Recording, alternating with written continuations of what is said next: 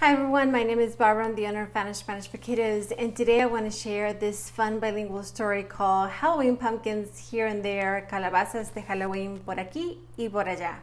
And then actually at the end we're going to do some fun activities like this little matching here, and then I'll show you how we're going to do that.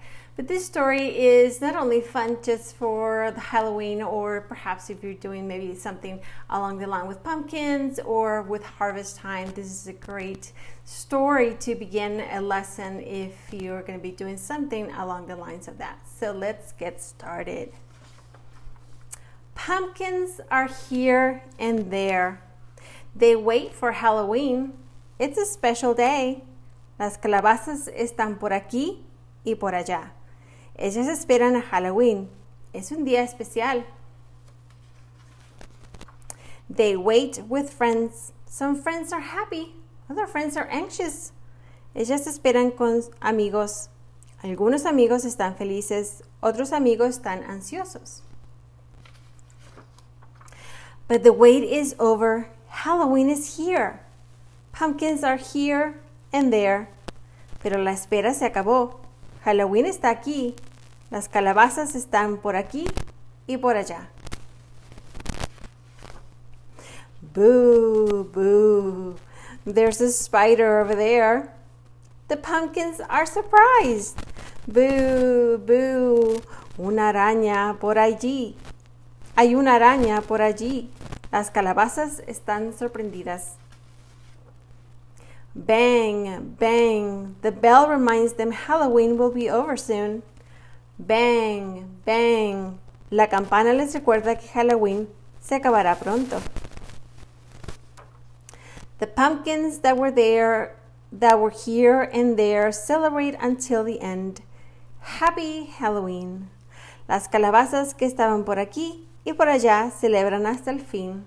Feliz Halloween. I hope you like that quick story there. It's very fun to read together if that's something that perhaps interests you. And along with that, as you notice, that there's some, not just only here and there, aquí y allá, there's actually over there as well. There's actually other types of locations, and that you can perhaps talk to kiddos about what did that mean. And then to do that, you can actually use, this, for instance, and it's a quick little matching that you can do with the reading. Now, you can practice por aquí, por allá, here and there, or you can practice over there or over here. Any of those, I think it's a good way to do that. So, and to do it that way, for instance, I know I saw the little cat there. El gato, cat, matches, of course, with this right here, cat, gato. You can also look for hat, sombrero. Where would that be? Could that be over here? Nope. So what I suggest is that actually you look for the image, which actually hat is right here, sombrero.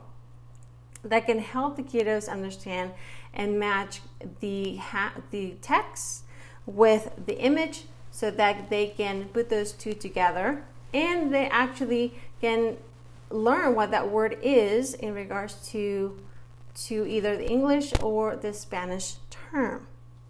You can also go here, ghost, fantasma, ghost, fantasma. And then, of course, pumpkin, calabaza, pumpkin, calabaza. So you have that there. So very fun there, very fun to do. I think it brings them together into what the story is about. Here and there, por allí, por aquí, por allí, por allá. So there are many different ways that you can do that. So here's another game that you can do. Now this one has it's all images. And in this case, we're just matching the images. Now, if you need the Halloween terms for this, I do have a checklist on a blog post that has all the Halloween terms that you can possibly find. And they're very simple. They're not very unusual or difficult to know. For instance, this, of course, is pumpkin, calabaza.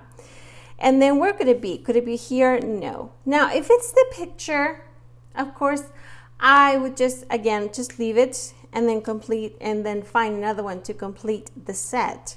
So for instance, could it be over here? No, but we know that this one is with this one. So I would just leave those two there. So the candy corn matches there.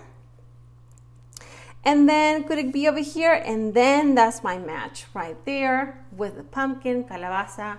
Here I have my ghost, fantasma, with, could it be over here? Ah, there it is. And then my last one is the bat, murciélago, along with bat, murciélago.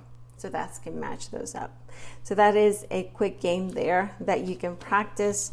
And these are just, of course, these are just for beginners, and there's actually a checklist that you can go along with this, of course, and to learn what those terms are. So it's a very simple activity and reading so that you can go along with Halloween if that's something that you are interested in. I think it's a very fun way to introduce Halloween terms or fall terms into your lessons. So I hope that you like this lesson and this bilingual story. Join me another time for another fun bilingual story in English and Spanish, and I hope I see you on the next video.